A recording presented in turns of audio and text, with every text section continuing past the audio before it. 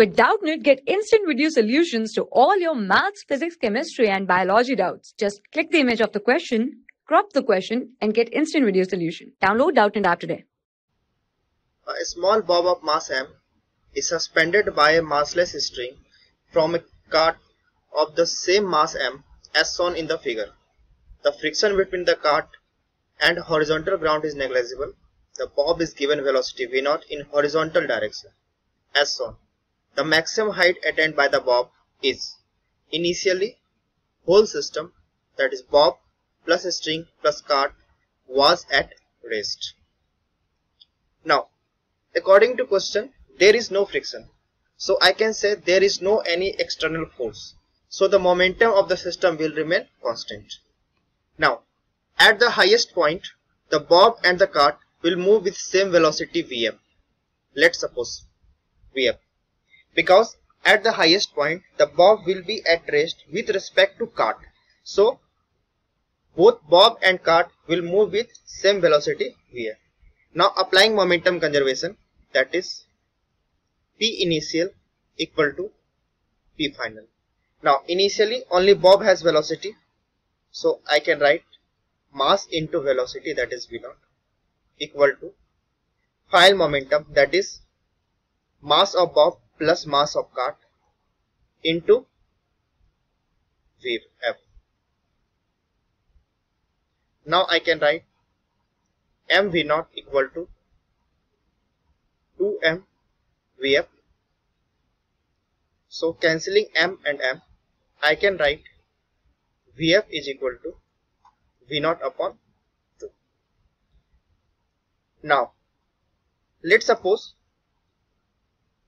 the bob has reached height h. Now applying energy conservation, that is total energy initial equal to total energy final. Kinetic energy initial plus potential energy initial will be equal to kinetic energy final plus potential energy final. Now initially there is only kinetic energy of bob, that is half m v0 square, plus there is no potential energy. Now at final, kinetic energy of both, that is half mass of bob plus mass of cart v final square, plus potential energy of bob, that is mg into height h. Now solving this equation, that is half m v0 square is equal to half m plus m 2m into vf. Putting the value of vf equal to v0 by 2, that is v0 by 2 whole square plus mg h. Now half m v0 square equal to, cancelling this 2, m v0 square upon 4 plus mgh.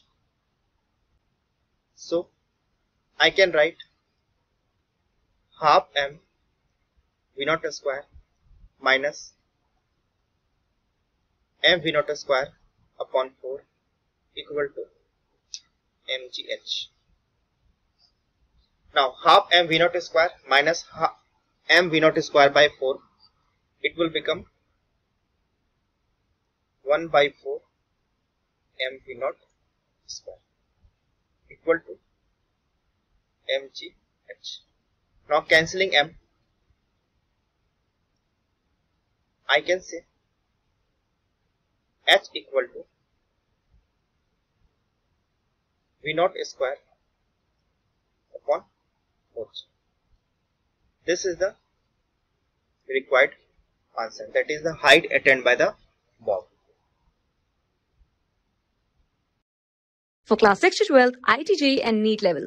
Trusted by more than 5 crore students. Download Doubtnut app today.